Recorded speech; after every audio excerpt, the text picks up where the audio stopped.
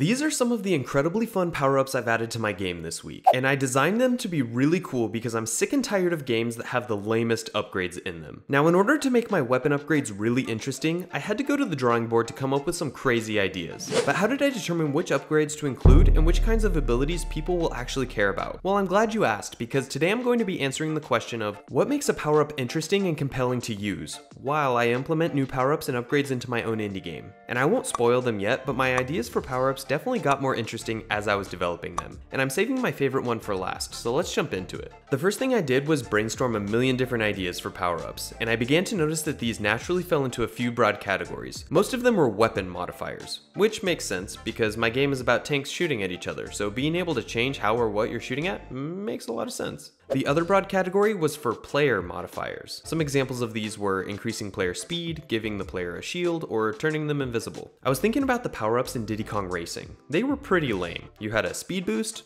very original for a racing game, basically a banana peel ripoff from Mario Kart, rockets that you could shoot, and a shield to protect you from rockets. And these were fine, I guess, but compare those upgrades with what you would find in a game like Boomerang Fu. They have amazing power-ups, like teleporting to where your boomerang is, transforming into an object in the environment, being able to dash through walls, and even spawning a decoy version of yourself. Now those are some good power-ups. So let me show you some of the power-ups that I decided to add into my game. First, I'm going to skim past the really boring ones. I added power-ups that will give the player an extra bullet to shoot, one that speeds up player movement, one that gives each bullet an extra ricochet, and a few others that are similarly not inspiring. But the first good upgrade I added was landmines. The concept for this one was really simple. The player can use their secondary action button to deploy a landmine underneath them. It spawns in, takes a second to activate, then if someone gets too close, it has a short timer, starts blinking, and kablamo. I also added the ability to shoot the mines to activate them, and made sure that they exploded if they took damage from another landmine, which allows you to daisy chain them together, which I thought was a fantastic idea until I realized that I never set the cooldown period for enemy bots, so they just laid a million of them in a row,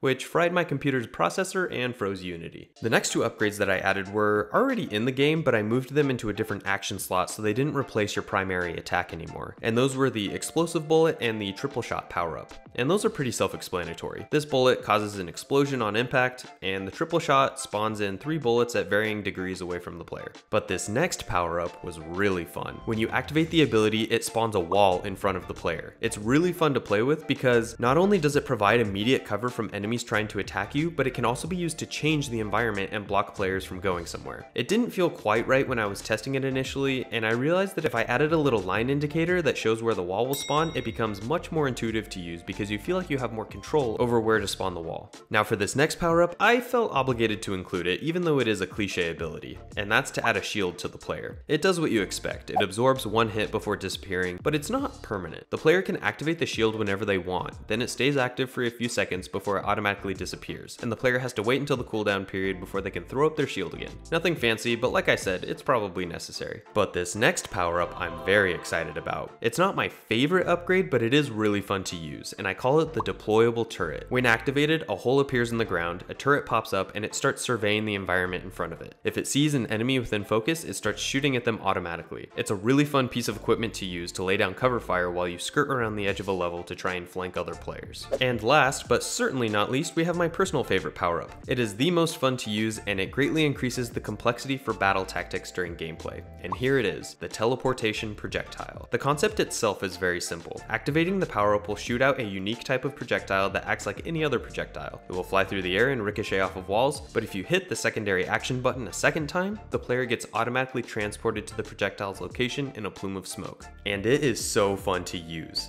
Suddenly you have an entirely new way to traverse the battlefield, and I found that changing the means of locomotion in games is one of my favorite things as a player. I'm still trying to balance how long the cooldown should be for this ability because it's really fun to use with a short cooldown period, because you can quickly jump around the map and get behind enemies very quickly. So now, I want you to be the judge. Are these power-ups interesting to you? Do you have any better ideas for power-ups that I can add into the game? Something that I'll dive into in my next video is how players actually acquire these upgrades, and I'll give you a hint. It has to do with collecting coins on the battlefield. And before I sign off of this video, I have a quick announcement. I just wanted to let you all know that I'm working on my own games and YouTube videos full-time now, so you should be seeing a lot more stuff from me in the coming weeks. If you want to support what I'm doing, I would be truly honored and extremely grateful if you would consider signing up to become a patron on Patreon. Huge shout out to Schwa and Aramis, who are my first 2 patrons on there, and we are having a great time chatting it up in the patron-only Discord channel.